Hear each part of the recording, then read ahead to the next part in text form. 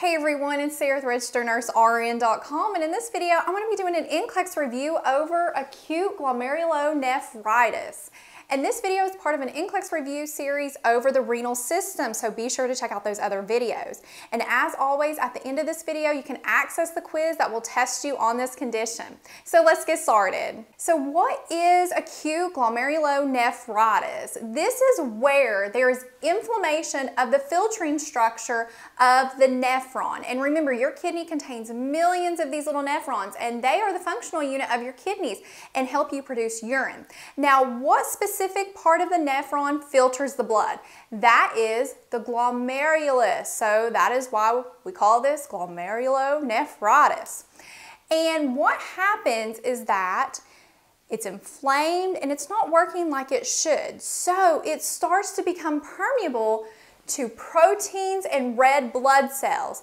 And normally the glomerulus only filters like water, ions, and waste, not proteins and red blood cells. Now for NCLEX purposes, the type of acute glomerulonephritis we're going to concentrate on is called the poststreptococcal kind, and you'll see why here in a second, why it's called that. But let me review this for a second. Okay, the term glomerulonephritis is an umbrella term for various diseases of the kidneys where there is damage to that glomerulus. Now you can have acute forms, which is what we're discussing in this lecture, or you can have chronic. And there are different glomerular syndromes. You have nephritic syndrome, which is the type of syndrome that this poststreptococcal is, and you can have nephrotic. Now in the next video, we're going to be going over nephrotic syndrome because that's another topic NCLEX likes to cover. Now, quick review on what's the difference between nephritic and nephrotic. Well, with nephritic, you're going to see a loss of red blood cells and mild amounts of protein in the urine. However, on the flip side, with nephrotic, you're not going to see any red blood cells in the urine, hematuria, and there's going to be massive amounts of loss of protein in the urine. So just keep that in mind for the next lecture. Now with this condition, it tends to develop about 14 days after a strep infection. And this could be a strep infection of either the skin or like the throat. And it tends to mainly affect our pediatric patients, usually between the ages from 2 to 10 years old. So how does this condition happen? Well, what happens is that a person gets strep and they don't seek treatment for it. Maybe the parents of the child knew the kid was sick, but they didn't know that the child really needed to go in and get some antibiotics. So what happens is that the immune system responds to this bacteria by creating an antigen-antibody complex. And these complexes start to collect in the glomeruli, because remember, your nephron receives all your blood from those afferent arterioles, and these complexes will be in there. And as that blood is going at a high pressure in this glomerulus, they're going to get stuck in there, and it's going to cause inflammation. So, in a sense, this strep bacteria is not inflaming this glomerulus. It is the immune system causing and producing those antigens that are getting stuck in there. So remember that. It's really the immune system due to those complexes, not the strep bacteria getting in there causing inflammation. So that is why you are going to see these signs and symptoms about 2 weeks after the parents or the person reports having a possible strep infection. Now let's take an up-close look at the glomerulus and see what's happening in this condition. Okay, so normally your glomerulus is receiving all that fresh blood and it's filtering it out. And what's happening is that as it filters it out, it drips down into what's called the Bowman's capsule. And then Bowman's capsule, that filtrate will flow down through the proximal convoluted tubule to the loop of Henle, to the distal convoluted tubule, then the collecting tubule / ducts, and then it'll eventually exit the kidney and you'll void it out as urine. Well, what's happening here, as you can see within the glomerulus, we have black areas, and this is where our complexes have got stuck, and we have some massive inflammation going on. So what is happening, it's causing areas to open up and allow those proteins and red blood cells to drip down into Bowman's capsule, because normally these substances can't go because they're way too large. But here the inflammation has allowed that. So the red blood cells go down and they start to change the color of our filtrate. And you will see a sign and symptom called hematuria in these patients, where the urine is going to look like tea-colored or cola-colored urine. And this will be one of those really prominent signs and symptoms for why a patient or the patient's parents are going to seek treatment, because the urine looks totally abnormal. Then some proteins are going to be lost. And remember, this is a mild amount of protein that will be lost in the urine. In nephrotic syndrome, it's the massive amounts of protein. And what is going to happen when you're losing all this protein in the urine? Your blood levels are going to suffer. So you're going to have low protein in the blood. Now, why is that important? What is the significance of that? Well, because of that, low protein in the blood, the patient's going to start to have some edema. And in this condition, it will be mild edema. And you're mainly going to see it in the patient's face or around the eyes, and it'll be most prominent in the morning time, which tends to be common in kidney disorders. So why are we going to have the most prominent edema in the eyes or in the face? Well, think about your eyes. Your eyelids are very delicate. The tissue is folded, it's pocketed, and that is just a great place for extra fluid to collect and for a person to be able to notice it on another person, because the tissue is just so thin. So that's why you're going to see it there. Now, let's talk about why this is happening. Because we have low protein. So what in the world does protein do, and what's its relationship with edema and water? Okay, let's recap. Here we have a capillary, and we have our artery, it branches off into our capillary, we have our vein, it's all just interconnected. And behind it in this brown area, that is your tissue cells. And over here, we have just like a little individual capillary. And within the capillary, your blood is running, and the capillary has fenestrations in it, which is a fancy way of saying it has pores. And in these pores, fluid and other substances leak out and go into that tissue. Now, it's controlled by several different things. First thing that controls it, what's called hydrostatic pressure, which is controlled by your blood pressure. And this controls the amount of fluid leaking out of the capillary into the tissue. Then we have another substance, which is what I really want to hone in on, called albumin, or protein. And it regulates what's called oncotic pressure.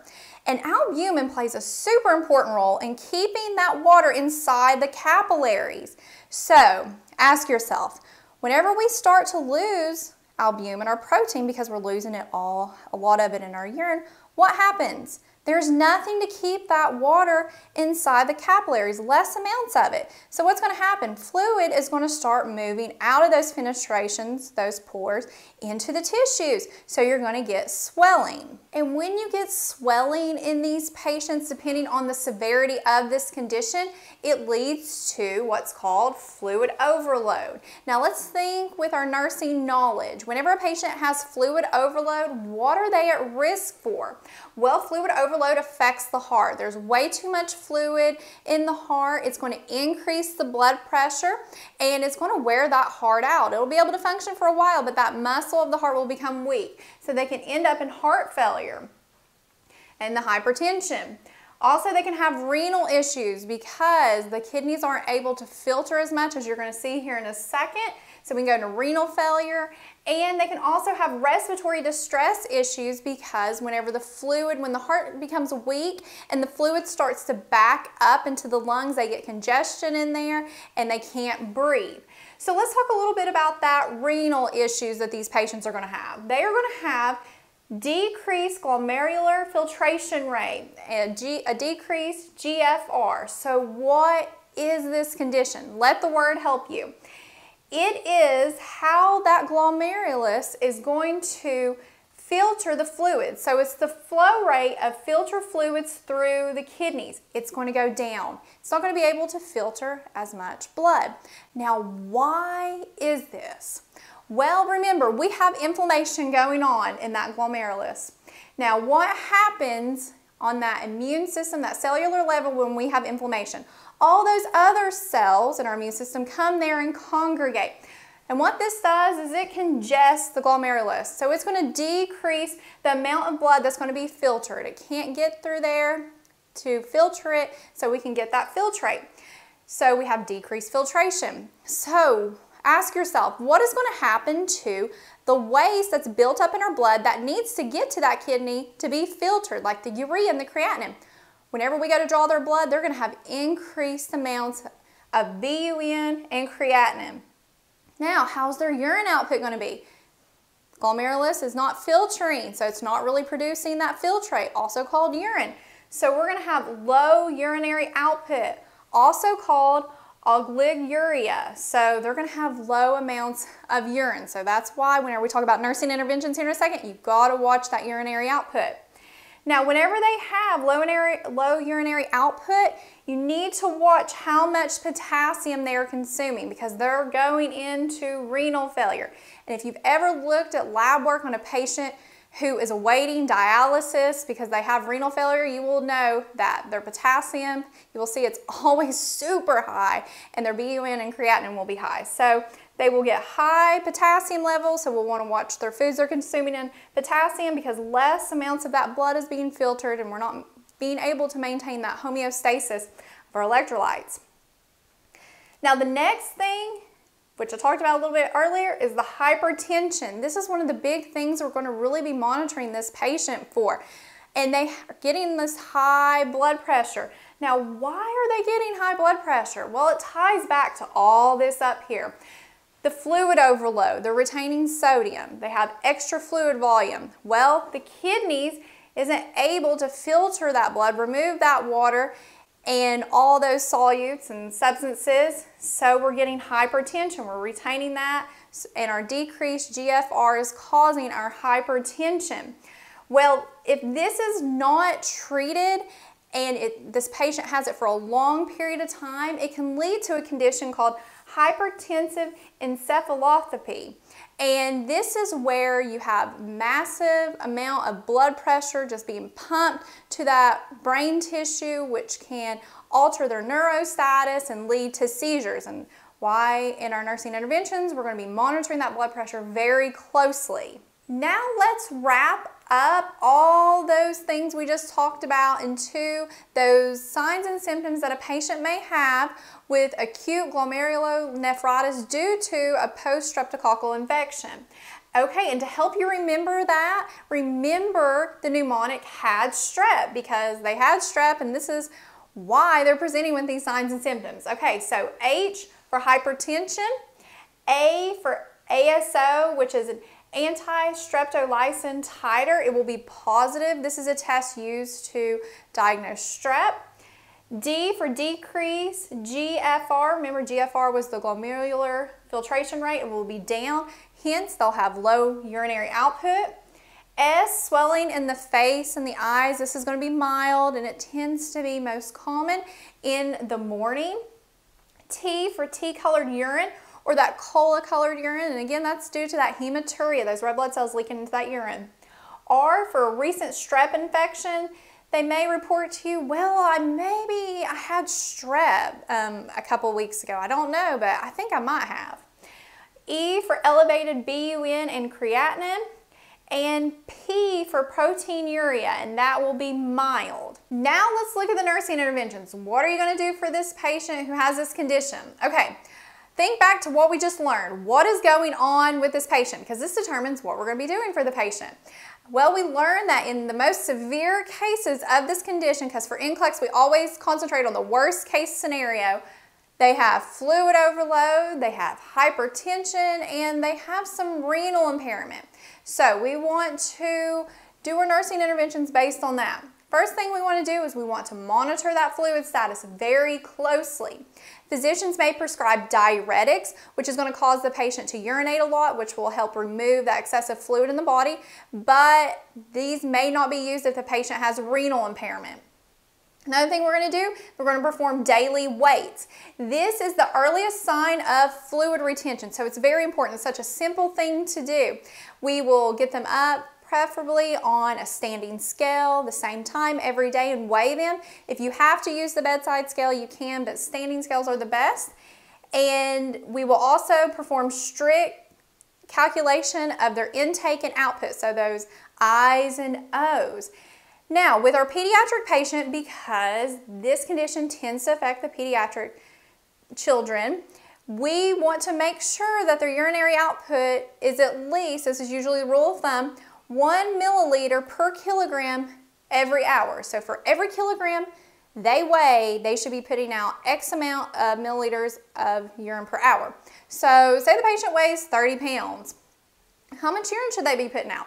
Well, you'll want to convert 30 pounds to kilograms, and for every 2.2 kilograms is 1 pound. So 30 divided by 2.2 is 13.6, so they weigh 13.6 kilograms. So they should be putting out 13.6 milliliters per hour. Now, how about if they weren't putting that out? Say they were putting out like 10. They have low urinary output. As a nurse, you want to monitor them for hyperkalemia, and we talked earlier about why that is. And we'll want to restrict foods that are rich in potassium. Next, we'll want to assess their urine color. Is it getting normal looking compared to that tea or cola colored? How's their BUN, their creatinine, which indicates they're going into renal failure? Next, we'll want to monitor their edema. Is it decreasing in their face and in their eyes? Are they getting better? How do those lungs sound? Are they having fluid overload? Is there crackles in there, which can indicate pulmonary edema? And also, we really want to monitor those vital signs, especially that blood pressure. Because remember, depending on how severe they have this, they can have hypertension, which if it's not controlled and they have for a prolonged period, they can enter into hypertensive encephalopathy, and the physician may be ordering antihypertensive drugs to help combat that. And during this acute phase, when they do have this hypertension going on, you want to initiate bed rest during that time. Diet includes, usually they're on a fluid restriction because we have the swelling going on, and a sodium restriction until they are recovered, and then they can go back to their diet. And some education you want to provide to them is that strep infections can reoccur. So if they ever suspect they have strep, they need to go and get a culture and make sure it's not strep so they can get it treated appropriately if they do. Okay, so this wraps up this lecture on acute glomerulonephritis. Thank you so much for watching. Don't forget to take the free quiz and to subscribe to our channel for more videos.